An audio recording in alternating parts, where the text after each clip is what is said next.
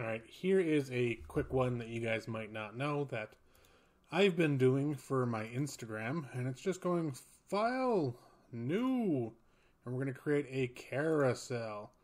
Carousel is where you get to see those photos that are split between two frames, and as you're scrolling through, they kind of match up. So we're just going to set our pixels to 10,800 for width, 1,350 for height, and then click Create. And then View, Guides, New Guide Layout. I have mine set to 10 because that's the amount of photos you're allowed on Instagram, and they are even. I like to use the color light red. You can use whatever color you want.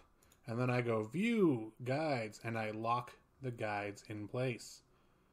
And then 1, 2, 3, 4, 5, 6, 7, 8, 9, 10. You got 10 photos there that you can use. So we're going to go into our photos, and we are going to build our carousel. So we're just going to grab whatever photo we think is cool to start with.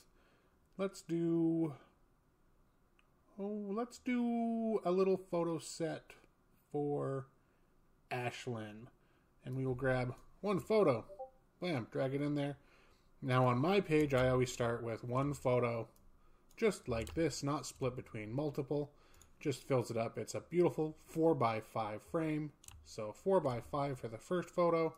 And then you can size up, size down from there, right? So if we grab this photo, we want it to fit 2 frames. So we're just going to stretch it out slightly right there.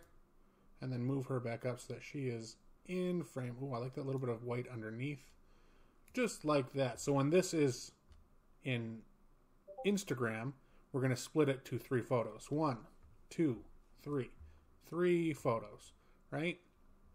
And you're just going to do that by clicking over here on the slice tool and then slice from guides. And it's going to number them 1, 2, 3. So now they're sliced and ready to go.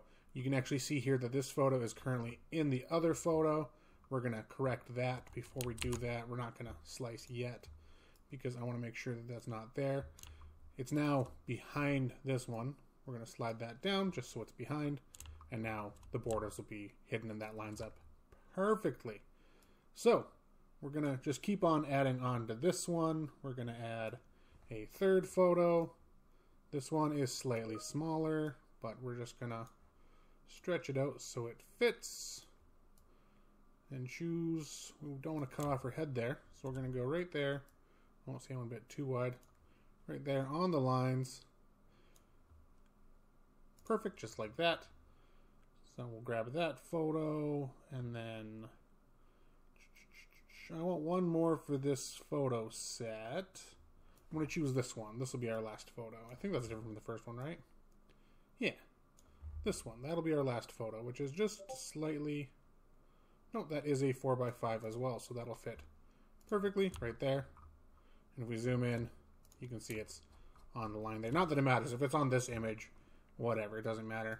Click this button, slice from guides, file, export, save for web legacy, save, and then we're just going to go create a new folder. These are obviously all the names of each carousel that I've done.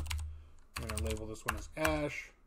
Click Save, and it saves them as sliced photos. So if you want to see that completed, then head on over to Instagram where you'll see that post going up there, and you'll kind of see how this one, this photo 2 and photo 3, flow together. All right, that's it. Quick, easy, simple. That's how you make a carousel for Instagram.